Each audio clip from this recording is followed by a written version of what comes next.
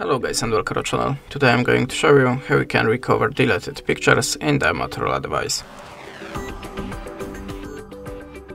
So in the first step, open the Google Photos app, then go to the library and choose Trash.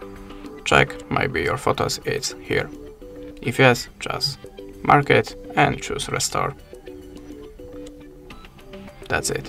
But if you don't have these photos in this place, you can also try to go to the settings, system, and go to the backup.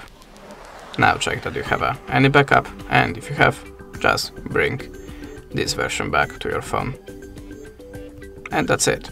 Thanks for watching, leave us a subscribe and a comment, and goodbye.